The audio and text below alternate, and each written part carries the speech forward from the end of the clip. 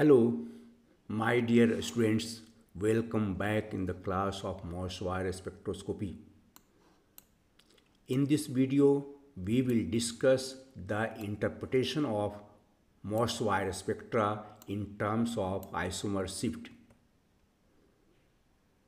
The terms used in the interpretation of Mössbauer spectra.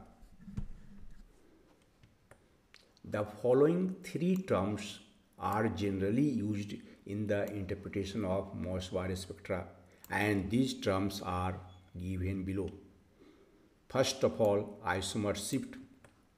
Second one is quadruple splitting, and third one is magnetic field effects and hyperfine splitting. Now the question arises, what is isomer shift? If the ground state nucleus present in the sample or absorber is in a chemical environment different from the source. If the ground state nucleus present in the sample or absorber is in a chemical environment different from the source, it does not absorb the same frequency of gamma ray as emitted by the source.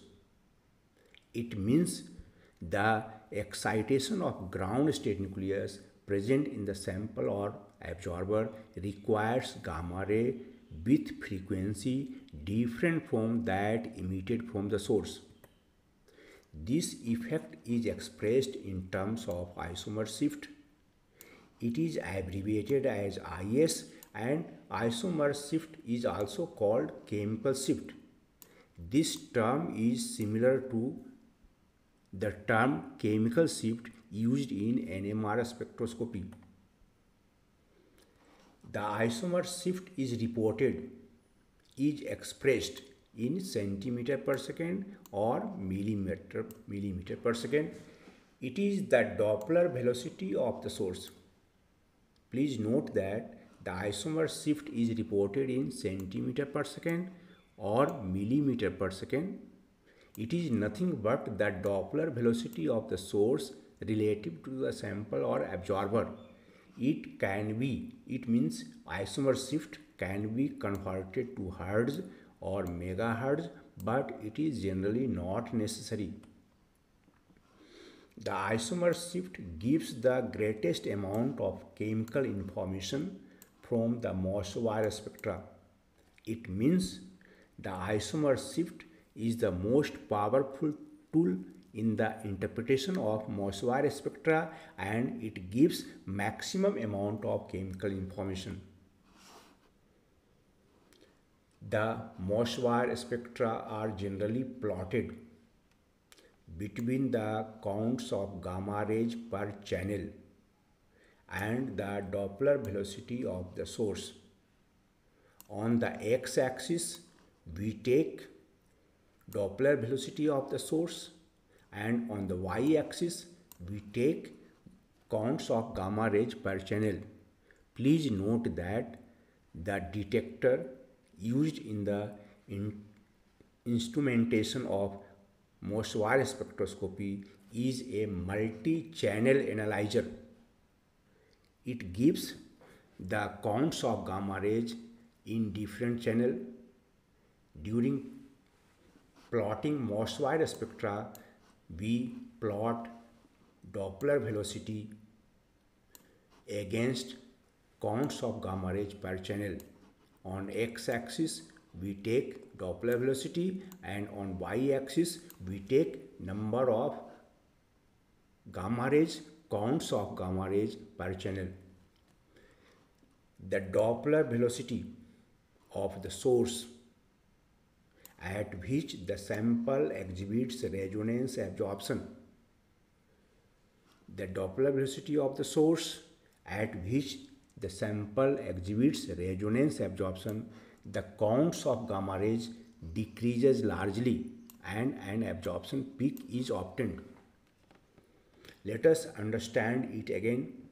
The Doppler velocity of the source at which the sample exhibits resonance absorption means gamma rays are absorbed, then the counts of gamma rays will decrease As a result, an absorption peak will be obtained. The Doppler velocity may be positive or negative. The positive Doppler velocity means the source is moving towards the sample or absorber. On the other hand, the negative Doppler velocity indicates that the source is moving away from the absorber. The Mössbauer spectrum of ferrocyanide, that is Fe(CN)(4 is given in the following diagram. On x-axis we have taken Doppler velocity, and on y-axis we have taken counts of gamma rays per channel, which is increasing in the upwards direction. An absorption peak is obtained at minus 0.5 millimeter per second. It means here the number of gamma rays is very small. That is, absorption takes place and it is the absorption peak. At this velocity, minus 0.5 millimeter per second Doppler velocity, ferrocyanide exhibits resonance absorption. This is why at this Doppler velocity of the source, the number of gamma rays per channel decreases and an absorption peak is obtained. It is obvious that ferrocyanide exhibits a single sharp absorption peak. Ferrocyanide exhibits a single sharp absorption peak at the Doppler velocity about minus 0.5 millimeter per second, and it is with reference to the excited Fe nucleus in a cobalt-57 source as 0. It means the isomer shift of this source is taken to be 0. The magnitude of isomer shift depends upon following factors, and most important factor is electron density at the nucleus. Greater the electron density at the concerned nucleus, greater will be the magnitude of isomer shift. It means the magnitude of isomer shift increases with increase in the electron density at the concerned nucleus. We know that p and d atomic orbitals have 0 electron density at the nucleus. Please note that p and d atomic orbitals have 0 electron density at the nucleus, while the s orbital has significant electron density at the nucleus, as evident from the following figure.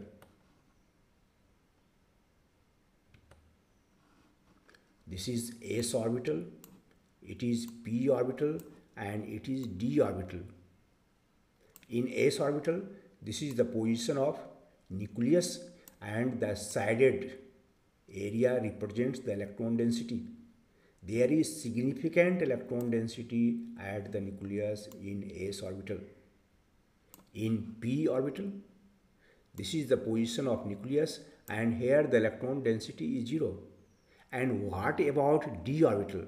Here also the electron density at the nucleus is 0. Please note it again that the electron density at the nucleus is 0 in p and d atomic orbitals. On the other hand, in the case of s atomic orbital, there is significant electron density at the nucleus. Therefore, the electron density at the nucleus is significant in the case of s orbital. Thus, by the measurement of isomer shift, it is possible to estimate, it is possible to determine s electron density in s orbital. From the knowledge of s electron density, it is possible to predict the character of bond of atoms attached to the Mossbauer nucleus. If we know the s electron density, From the measurement of isomer shift, it is possible to predict the character of bond of atoms attached to the Mössbauer source. For example, the isomer shifts of Mössbauer isotope SN119 in a series of its compounds are given in the following table. The isomer shifts of SN119 in a series of its compounds are given in the following table. Isomer shift of SN in various valence states. Valence state of T, electronic configuration of T, s-Electron density, and isomer shift which has been expressed in millimeter per second. SN4 plus ion, its electronic configuration will be 5s0, 5p0. Number of electrons in the s orbital is 0, isomer shift is 0. If Sn is tetra-coordinated forming covalent bond, there will be sp3 hybridization and the number of electrons in the s orbital will be 1. Its isomer shift is 2.1. In the case of Sn2 plus ionic state, the electronic configuration is 5s2. It means there are 2 electrons in the s orbital, s-Electron density is 2 and the isomer shift is 3.7 millimeter per second. It is noteworthy that it is obvious from the above table that the isomer shift increases with increase in the electron density in the s orbital. As the electron density in s atomic orbital increases, the electron density at the nucleus will increase and consequently the isomer shift will also increase. Thus, from the knowledge of isomer shift obtained in its compound, it is possible to predict the nature of bonding in it. Therefore, if we know the isomer shift obtained in its compound, it is possible to predict the nature of bonding in that compound. Let us illustrate it. Sn4 plus, we have seen that its electronic configuration is 5s0, 5p0. Sn tetra-coordinated, covalently bonded. There is sp3 hybridization and number of electrons in s orbital is 1. Here the number of electrons in s orbital was 0. Sn2 plus ion 5s2, 5p0. The number of electrons in the s orbital is 2. Number of electrons in s orbital increases 0, 1, 2. The electron density, the s-Electron density, it means the electron density at the nucleus increases and accordingly the isomer shift will also increase. The second factor affecting the isomer shift is nuclear size. The size of the nucleus is another important factor which affects the magnitude of isomer shift. The nucleus in the excited state usually has different radius than its ground state. Please note that the nucleus in the excited state generally has different radius than its ground state. The radius of the excited nucleus may be smaller or greater than the radius of its ground state nucleus. The isomer shift in terms of nuclear size and s-Electron density can be given by the following relationship. IS equals to K into rho EX square minus rho GD square REX minus RGD divided by RGD. Here K is universal proportionality constant, RGD, radius of the ground state nucleus, REX, radius of the excited state nucleus, rho GD square, s-Electron density at the ground state nucleus, and rho EX square, s-Electron density at the excited state nucleus. For a given nucleus, this term is constant. Therefore, the relative s-Electron densities can be determined with the help of isomer shift. If we know the value of isomer shift, the relative s-Electron densities can be determined because this term is constant.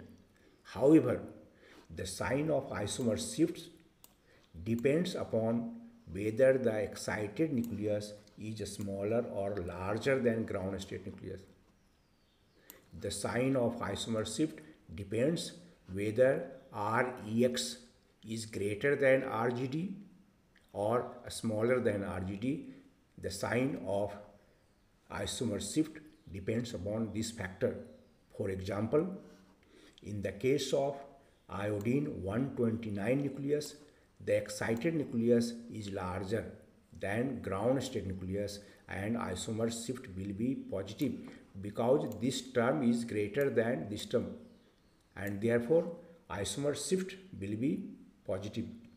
On the other hand, in the case of iodine 127 nucleus, the excited nucleus is smaller and hence isomer shift is negative because this term is smaller than RGD in the case of iodine 127. However, these facts have not been explained so far. Thank you for watching the video with concentration. Please like, share and subscribe it so that more useful, more fruitful videos can be presented before you in future.